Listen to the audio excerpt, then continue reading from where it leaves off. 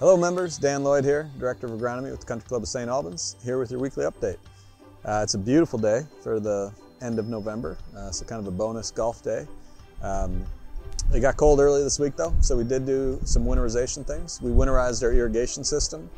So what that means is we use air compressors and pump compressed air into our pipes, turn off the pump stations, and then just use that air to blow out the water. So if it freezes that deep, that way the water doesn't freeze and break the pipes. So that's done. That's kind of a winter milestone that we're truly into winter now, even though today feels like fall. But speaking of winter, this is also that kind of awkward time when we have these freeze-thaw situations on greens. So I just thought I'd explain that. I know we have some new members, because there will be days like this where it's 60 degrees in December or January, and people are really excited to play golf, and I totally get it. But if we're coming off of a hard freeze, then we're in these situations where there's a thawed layer on top and a frozen layer underneath, and that's when we get really concerned, because especially if it's wet, if we have some moisture, is you end up with this thawed and kind of sloppy layer above a frozen layer, and the roots are still in the frozen layer,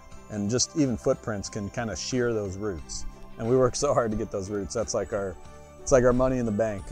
All summer we lose roots, and in the fall and winter we gain them, and those are really important to get us through. So there has been some bad damage. I've not seen it here, but at other places from opening on a day that is beautiful but really should be closed. So just be forewarned, there will be days that you'll be disappointed with me, and I apologize in advance. But with everything we do, we're just trying to protect the golf courses. So today was even one of those borderline days. It froze a little deeper than I thought it would, over the last 2 cold mornings.